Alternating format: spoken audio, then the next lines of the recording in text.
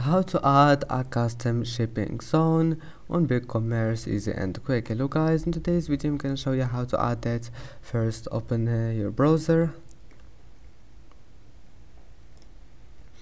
and then click settings,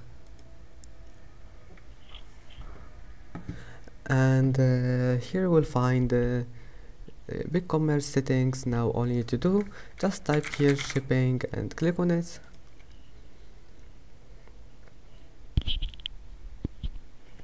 And now scroll down until you find here checkout shipping options, and here we'll find the add shipping zone. Now click add a custom zone, and now type here anything you want, and then select any type you want and any country you want, and then click submit.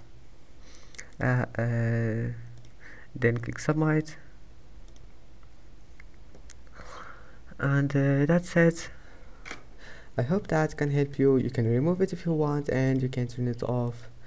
I hope that can help you, and that's it for today's video. If you like this video, please don't forget to like and don't forget to subscribe, and thank you for watching this video until the end, and see you in the next video.